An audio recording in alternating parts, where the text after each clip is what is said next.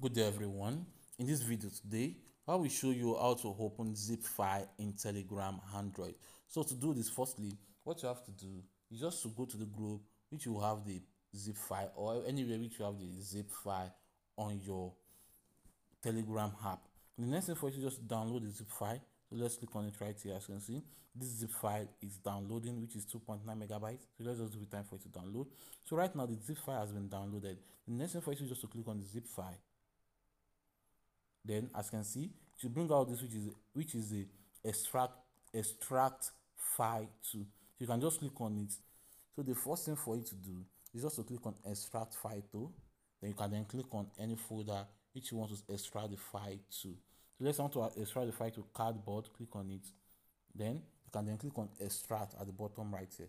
As you can see, the file is extracting into the cardboard folder. When you finish extracting, you will then see all the file which is inside the zip file. So here is it right here, which has been extracted. So let's click on it to continue. As you can see, here are the file which is inside the zip folder, which is an exe file. Then inside this local, we have some other things inside it.